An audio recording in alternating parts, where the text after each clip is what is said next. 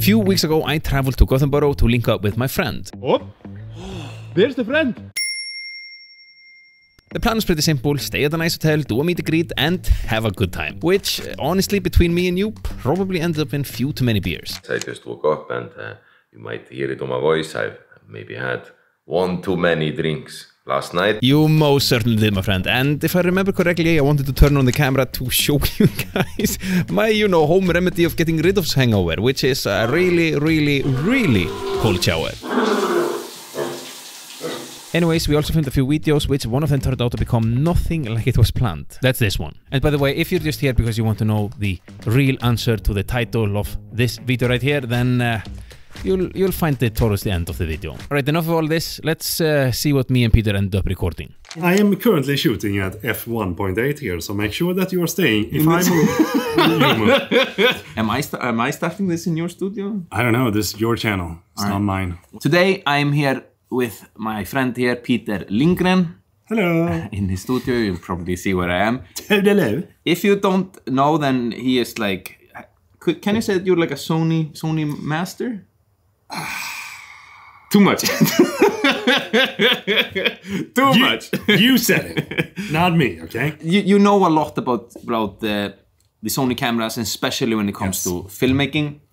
And I pretty recently got a full frame, so I'm wondering if you could show me. I'm just so incredibly proud that you finally took the step up to get the full frame. A lot of the guys there are like, why did you go with the full frame? Okay, so for those of you that are shooting APS-C, APS-C is great. It's a fantastic startering kit. Like when you want to get into filmmaking and you want to, get a camera that can do some really good stuff without breaking the bank, APS-C is the shit.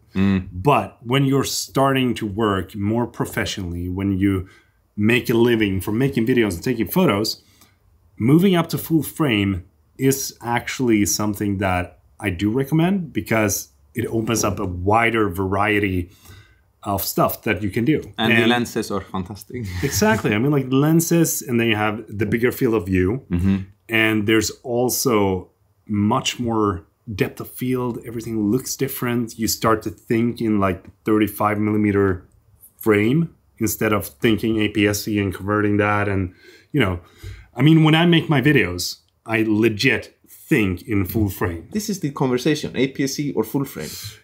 This video is going to be titled. You're going to watch this through an edit and you're going to be like, this video is going to be titled, Why APS-C is Dead to Me. I think why APS-C is dead to me. Okay, so both be here. Just gonna follow you here. So I'm not falling out of focus.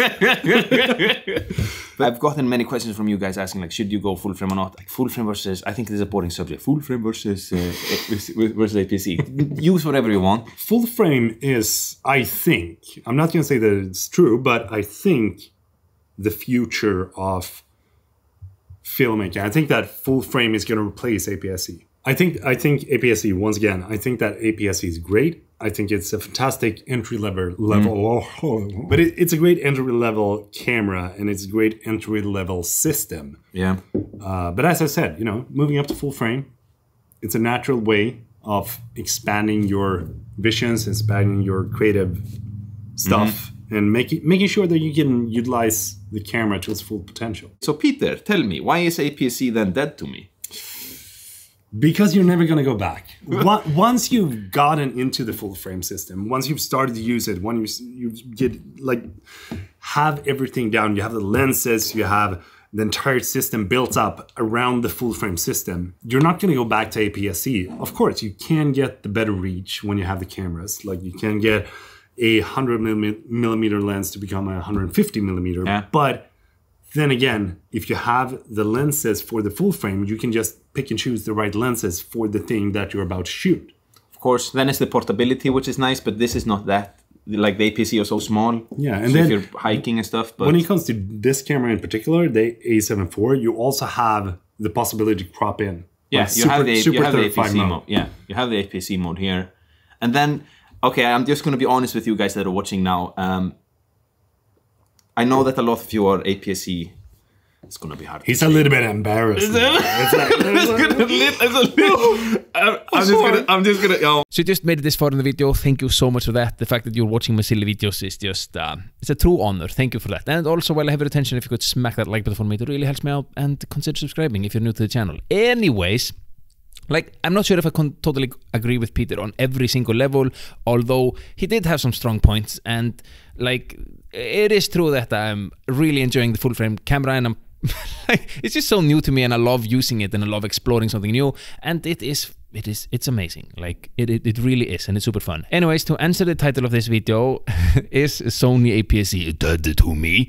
Then the answer to the question is probably not.